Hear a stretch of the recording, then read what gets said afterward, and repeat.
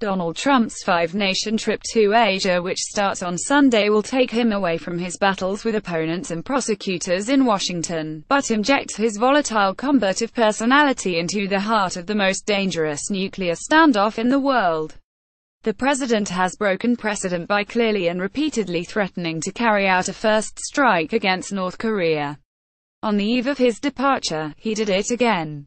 "We have one problem. That's called North Korea," Trump told Fox News. "I must tell you, North Korea's a thing that I think we will solve, and if we don't solve it, it's not going to be very pleasant for them. It's not going to be very pleasant for anybody." As was the case with previous similar threats of fire and fury, being locked and loaded and ready to totally destroy North Korea, Trump did not elaborate. But the comments were made in the context of significant escalation on both sides. North Korea carried out its sixth nuclear test in September, most probably of a thermonuclear bomb, and a significant step up in its capabilities.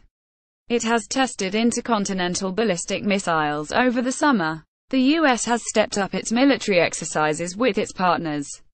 For the first time in a decade, it has 3 aircraft carriers and their battle groups in the region.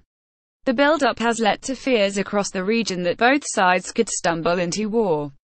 Pyongyang's greatest fear is of a decapitation strike that would seek to kill Kim Jong-un and his top leadership before they have the chance to launch nuclear weapons, or a devastating conventional bombardment on Seoul and U.S. bases in the region.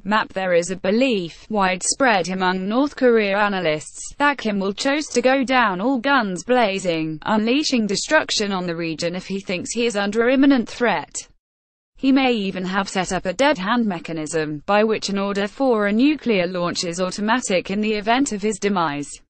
Certain elements of recent use-old exercises are likely to deepen North Korean decapitation fears.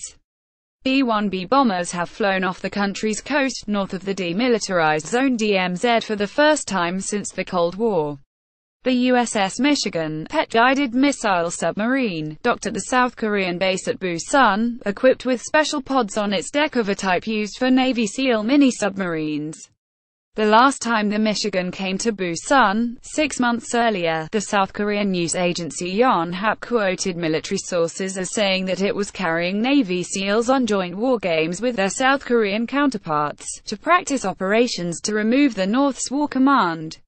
The U.S. Navy did not respond to a request for comment, but it has said in the past that it does not train for decapitation raids. The South Korean government, however, has announced that it hopes to have its own Special Forces decapitation unit in place by the end of the year. Trump's Asia trip is intended to be about much more than North Korea. With stops in Japan, South Korea, China, Vietnam and the Philippines, it will be the longest to the region by a U.S. president since George H.W. Bush traveled there in 1992. Bush caught flu on that equally grueling tour, and threw up in the Japanese Prime Minister's lap. On this occasion, the greater fear is that the region will have an allergic reaction to the president. There are more than 140 protests planned in Seoul, where the population is anxious that it will be the first pay for Trump's outbursts. In a briefing before the trip, U.S. National Security Advisor, H.R. McMaster, made it clear there would be no cooling down in the president's rhetoric in the region, saying Trump will use any language he wants to use.